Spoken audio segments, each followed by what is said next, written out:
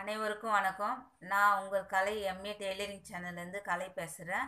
இன்றைக்கி நம்ம இந்த வீடியோவில் எதை பற்றி பார்க்க போகிறோம்னு சொன்னாக்கா, மூட்டு வலியை பற்றி தாங்க. மூட்டு இப்போது சின்னவங்கலேருந்து பெரியவங்க வரைக்கும் எல்லாருக்குமே மூட்டு வலி ரொம்ப அதிகமாக இருக்குது. அப்படிப்பட்டவங்களுக்கு வீட்டிலேயே நம்மக்கிட்ட என்ன பொருள் இருக்கோ அதை வச்சு மூட்டு வலியை நம்ம சரிப்படுத்தலாம். அதுக்கு தேவையான பொருள் நீங்கள் உணவில் நிறைய இஞ்சி சேர்த்துக்கோங்க. இஞ்சி சமையலில் நிறைய சேர்த்துக்கோங்க. அப்படி இல்லைன்னா கூட இஞ்சி நல்லா தோல் சீவிட்டு நல்லா நசுக்கிட்டு அதில் ஒரு 2 டம்ளர் தண்ணி ஊற்றி கொதிக்க வைக்கணும். அது கூட வெல்லம் போடுங்க. தனியா ஒரு கைப்பிடி அளவு தனியா போடுங்க. போட்டு நல்லா கொதிக்க வச்சுட்டு இறக்கிட்டு வடிகட்டி அதில் எலுமிச்சம்பழம் சாறு புழிஞ்சி குடிங்க. குடிச்சிட்டு வந்தாலும் உங்களுக்கு மூட்டு வலி, கல்லீரல் சம்மந்தப்பட்ட வலி இதெல்லாம் உங்களுக்கு நல்லாகும். அதுக்கப்புறமா நீங்கள் வெந்தயம் இருக்குது இல்லைங்களா, வெந்தயம் நல்லா 8 மணி நேரம் 7 மணி நேரம் ஊற வைக்கணும். ஊற வச்சுட்டு அதை நீங்கள் என்ன பண்ணணும், ஃபுல்லாக ஒரு 2 நாள் ஒரு காற்று போகாத ஒரு பாத்திரத்தில் போட்டு மூடி வைக்கணும். ஒரு டப்பாவோ இல்லை டிஃபன் பாக்ஸோ எதுலேயோ போட்டுட்டு தண்ணி நல்லா எடுத்துட்டு அதுக்கப்புறம் அது மூடி வச்சிங்கன்னா, இன்னைக்கு காலையில் ஊற வச்சிங்கன்னா சாயங்காலம் தண்ணி எடுத்துடுங்க. தண்ணி எடுத்துட்டு அதை ஒரு அகலமான பாத்திரத்தில் போட்டுட்டு காற்று போகாமல் மூடி வைக்கணும். மூடி வச்சாக்கா அது 2 நாள் கழித்து நல்லா முளைச்சிடும். முளைச்சதுக்கப்புறம் அதை எடுத்து ஃப்ரிட்ஜில் வச்சுங்க. வெளியில் வச்சாக்கா உங்களுக்கு பூர்ணம் பூத்து கெட்டு போயிடும். நம்ம இங்கே இருக்கு பாருங்கள், நான் இப்போ எடுத்து வச்சுருக்கேன், உங்களுக்கு காட்டுறேன் பாருங்கள் வெந்தயத்தை. இந்த வெந்தயம் நல்லா முளைச்சிது. இது நல்லா 2 கைப்பிடி அளவு நம்ம டெய்லி வெறும் வயிற்றில் சாப்பிட்டுட்டு வாங்க. சாப்பிட்டு வந்தீங்கன்னாக்கா உங்களுக்கு சர்க்கரை வியாதி இருந்தாலும் நல்லா போயிடும். பிபி இருந்தாலும் உங்களுக்கு நல்லா குறையும். கர்ப்பப்பை சம்மந்தப்பட்ட பிரச்சனை அது போயிடும். கை கால் மூட்டு வலி அதெல்லாம் உங்களுக்கு நல்லா குணமாயிடும். அப்புறம் நீங்கள் உணவில் சாப்பாட்டை கம்மி பண்ணிக்கோங்க. சாதத்தை கம்மி பண்ணிவிட்டு நிறைய காய்கறிங்க, கீரைங்க, பழங்க இதெல்லாம் நீங்கள் நிறைய சாப்பிட்டீங்கன்னாக்கா உங்களுக்கு விட்டமின் நிறைய கிடைக்கும். வைட்டமின் நிறைய கிடச்சிதுன்னா உங்களுக்கு நோய் பாதிப்பு இல்லாமல் இருக்கும். உடல் வலியெல்லாம் இல்லாமல் சுறுசுறுப்பாக இருப்பீங்க, நல்லா தெம்பாக இருப்பீங்க.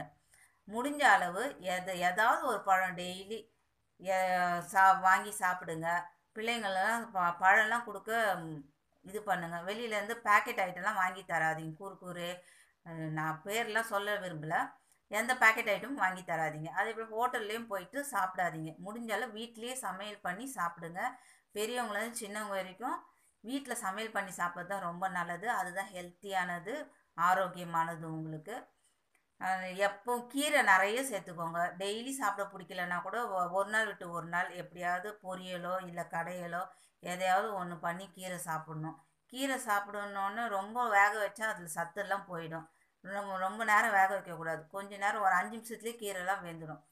அதை எடுத்துகிட்டு பொரியல் எதுவாக இருந்தாலும் நிறைய வச்சு நல்லா சாப்பிடுங்க. நிறைய காய்கறிங்க சேர்த்துக்கோங்க. நீங்கள் நான்வெஜ் சாப்பிட்றவங்க நான்வெஜ் சாப்பிடுங்க, ஆனால் காய்கறி நிறைய சாப்பிட்ணும். நீங்கள் இப்போ விற்கிற பேக்கெட் பால்லாம் அந்த அளவுக்கு சத்தான்னு எனக்கு தெரியல.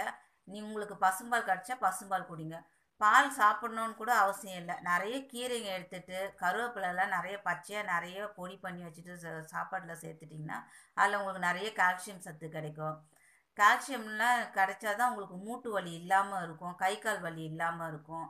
காலையில் எழுந்த உடனே சின்னவங்கலேருந்து பெரியவங்க வரைக்கும் ஒரு காலையில் மிதமான வெயில் வரும் இல்லைங்களா, அந்த டைமில் ஒரு அரை மணி நேரம் வெயிலில் நம்ம நிற்கணும். உங்களுக்கு பிடிச்ச கடவுளை வேண்டிக்கோங்க. இல்லைனாலும் எக்ஸசைஸ் பண்ணுங்கள். எக்ஸசைஸ் பண்ணிகிட்டே இருந்தீங்கன்னா உங்கள் மூட்டுங்களுக்கும் நல்ல வலு கிடைக்கும். ரெண்டாவது உங்களுக்கு சூரிய ஒளி முன்னாடி நின்றுட்டு அந்த சூரிய ஒளி விட்டமின் டி சத்தும் உங்களுக்கு நல்லா கிடைக்கும் உடம்புல. அப்போ உங்களுக்கு மூட்டு வலி மற்ற தேய்மானம்லாம் குறைஞ்சிடும், நல்லா ஆகிடும். அந்த மாதிரி செய்யுங்க நீங்கள். அப்புறம் உணவில் நிறைய காரம், பச்சை மிளகா, புளி இதெல்லாம் சேர்க்காதீங்க. இதெல்லாம் முடிஞ்ச அளவு கம்மி பண்ணிவிடுங்க. அதுக்கு பதில் மிளகு காரம் சேர்த்துக்கோங்க. இல்லை திப்பிலி கூட நீங்கள் சேர்த்துக்கலாம். நீங்கள் உணவில் இப்படிலாம் சேர்த்துட்டிங்கன்னா நோய் வராமல் இருக்கும், உங்களுக்கு ஆரோக்கியமாக இருப்பீங்க. டெய்லி முடிஞ்சிச்சின்னா ஏதாவது ஒரு கீரை பச்சையாகவே நீங்கள் மிக்ஸி நல்லா அலசிட்டு மிக்ஸியில் போட்டு தண்ணி ஊற்றி மிக்ஸியில் அரைக்கணும். அரைச்சிட்டு வடிகட்டிட்டு அதை கொஞ்சம் எலுமிச்சம்பழம் புழிஞ்சிட்டு குடிச்சிட்டு வந்தீங்கன்னா ஒரு அரை டம்ளர் குடிங்க, இல்லை 1/4 டம்ளர் குடிங்க. இது போல் டெய்லி குடிச்சிட்டு வந்தீங்கன்னா உங்களுக்கு நிறைய விட்டமின்ஸ் நிறைய கிடைக்கும், இரும்பு சத்து நிறைய ஏறும் உங்களுக்கு. அதனால் உங்களுக்கு எந்த நோயுமே வரவே வராது, ஆரோக்கியமாக இருப்பீங்க. கை கால் வலிலாம் இல்லாமல் இருக்கும். உங்களுக்கு இப்போ அப்புறம் இன்னொன்று என்னன்னாக்கா, நீங்கள் அப்படியே உங்களுக்கு வலி போகலை குறையலன்னா சின்ன சின்ன கை வைத்தியம்லாம் இருக்குது. இது உணவு மூலமாக இதெல்லாம் நம்ம சாப்பிடணும். இஞ்சிலாம் சேர்த்துக்கணும், தனியா சேர்த்துக்கோங்க. இஞ்சி டீ போட தெரியும்ல உங்களுக்கு. இஞ்சி கொஞ்சம் தனியா இதெல்லாம் நல்லா நசுக்கி போட்டுட்டு கொஞ்சம் பனை வெல்லம் இல்லை சாதா வெல்லம் போட்டு கொதிக்க வச்சு வடிகட்டிட்டு அதில் எலுமிச்சம்பழம் புழிஞ்சு குடிங்க. ரொம்ப டேஸ்ட்டாக இருக்கும். காலையில் டீ காஃபி குடிக்கிறதை நிறுத்திட்டு அதுக்கு பதில் இதை குடிங்க. இது ரொம்ப ஆரோக்கியமானதாக இருக்கும், உங்களுக்கு ரொம்ப நல்லதாக இருக்கும். அப்புறம் வெந்தயம் வந்து எல்லாருமே சாப்பிட்லாம். ஆண்களாகட்டும் பெண்களாகட்டும் எல்லாரும் சாப்பிட்டிங்கன்னா எல்லாருக்குமே ரொம்ப நல்லது. உங்களுக்கு சுகரும் குறையும், பிபி குறையும். உங்களுக்கு நிறைய சத்துக்கள் அதில் விட்டமின் சத்துக்கள் இருக்குது, ரொம்ப நல்லது. உங்களுக்கு இதயத்துக்கும் ரொம்ப நல்லது. அதனால் அதை சாப்பிட்டுட்டு வாங்க. டெய்லி சாப்பிடுங்க. உளுந்து கஞ்சி வச்சு குடிங்க. உளுந்து கஞ்சி வந்து எப்படி சாப்பிடணுன்னா, உளுந்து ஒரு அரை டம்ளர் எடுத்துட்டு நல்லா பொன்னிறமாக வறுக்கணும். வறுத்துட்டு அதை மிக்சியில் போட்டு பொடி பண்ணிவிட்டு அதை ஒரு சொம்பு தண்ணி ஊற்றி நல்லா கையிலே கரைச்சிக்கோங்க.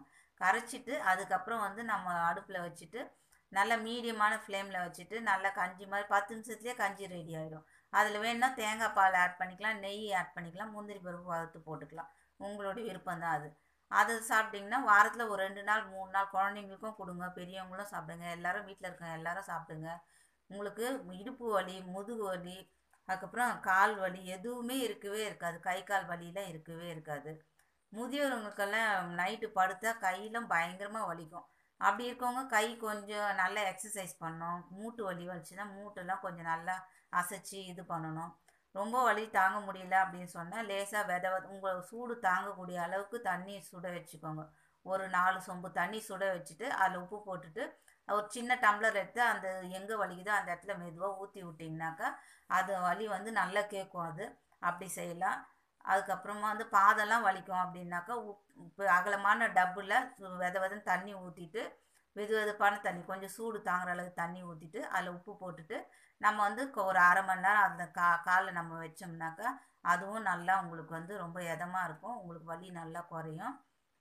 உப்பு அப்படியே கால் வீங்கி போயிடுச்சு அப்படின்றவங்களுக்கு, கால் வீக்கமாக இருக்குது என்ன பண்ணுறது தெரில அப்படின்றவங்களுக்கு மாத்திரைலாம் எடுக்க வேண்டாம். மாத்திரைலாம் எடுத்திங்கன்னா சைடு எஃபெக்ட் கண்டிப்பாக வரும் உங்களுக்கு.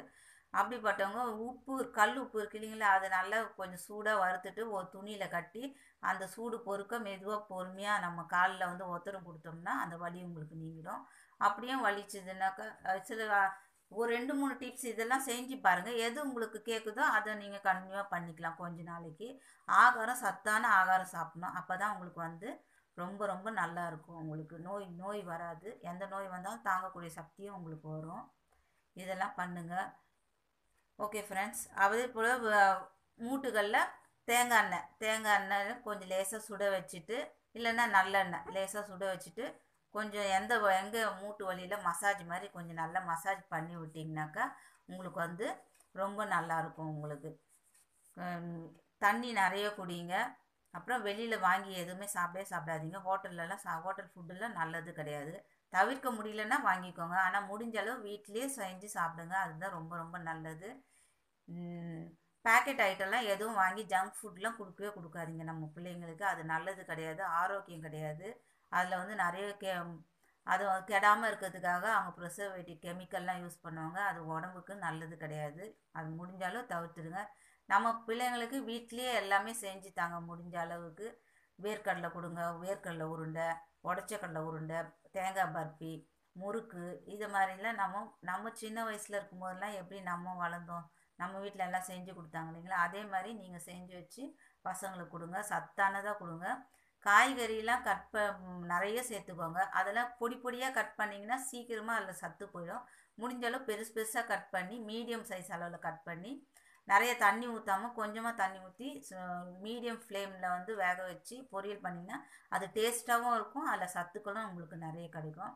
நிறைய தானியங்கள்லாம் வந்து நல்லா வாங்கி கழுவி காய வச்சுட்டு மிஷினில் கொடுத்து அரைச்சிட்டு அதை கஞ்சி பண்ணி முடிஞ்சளவு அந்த கஞ்சிலாம் பிள்ளைங்களுக்கு கொடுங்க. அதில் கொழுக்கட்டை உருண்டை மாதிரிலாம் பண்ணி கொடுங்க.